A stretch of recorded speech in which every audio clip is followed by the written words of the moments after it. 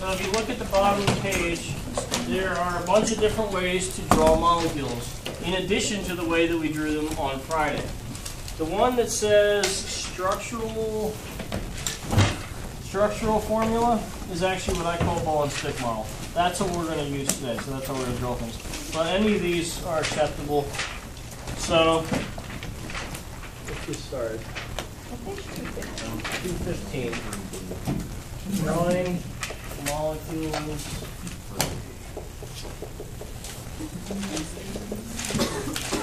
with ball and stick model.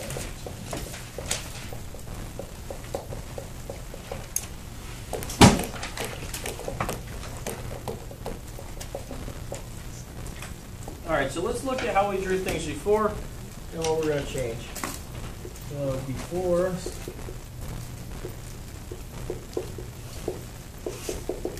let's say it was H2O, for example, right? So what we would do with the dot structures is we would draw the O, we'd put the dots on it, and then we would attach the hydrogens, and then they would share their electrons. And this is how we did it. And then these little pairs of electrons, that would be our covalent bonds. Covalent bond, here's another.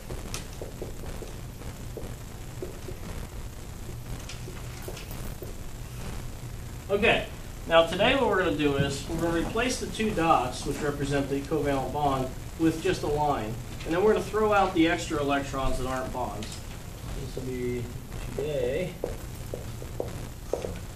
H2O again.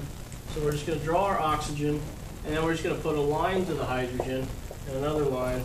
And this line is the covalent bond. Still represents two electrons.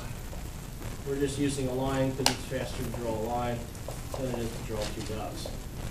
I guess that's why we're using it. And then we're not putting the extra 4 electrons. We know they're there. We know there's 4 more electrons out there. We don't care. We know what it's supposed to look like at this point because we've done that. So that's it. All right, let's do a few more and see what they look like. Let's draw carbon tetrafluoride.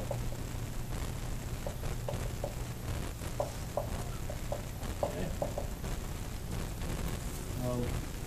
Before I draw it, what's the formula? CF4. CF4. Right.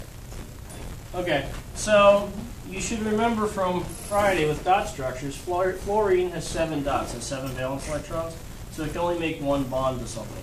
So all the fluorines have to attach to the carbon. So we're going to draw a carbon in the middle, and then we're just going to attach all of our fluorines. And that's it. We don't have to draw all the other 6 electrons around each fluorine. We know they're there. The carbon, we can see all of its electrons. Each stick is 2 electrons, so it's got 8. But we know the other electrons are here, so we're not going to do that. We don't need all of them. Good? Yep. All right, let's do a couple more.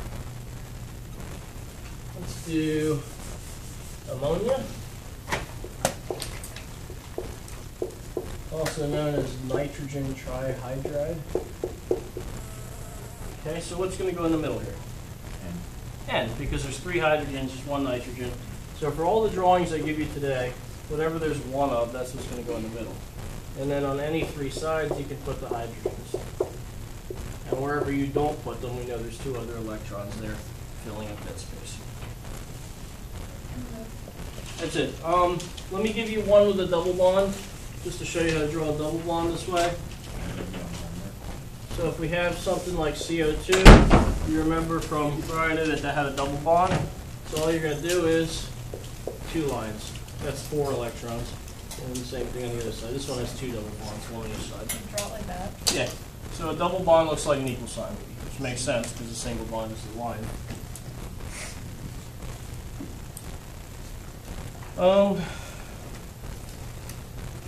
If I give you something where there's only 1 of each, then obviously you're just going to stick them together. So if I had like, I don't know, HI, right?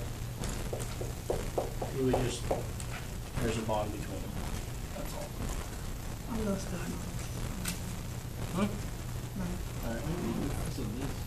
You'll have a quiz on this, don't worry. Well, before second part period, Yeah, it'll be like soon. All right, we're done. Questions? Nope. All right. There stick for double on the home. Yeah, there will be two, and it'll be same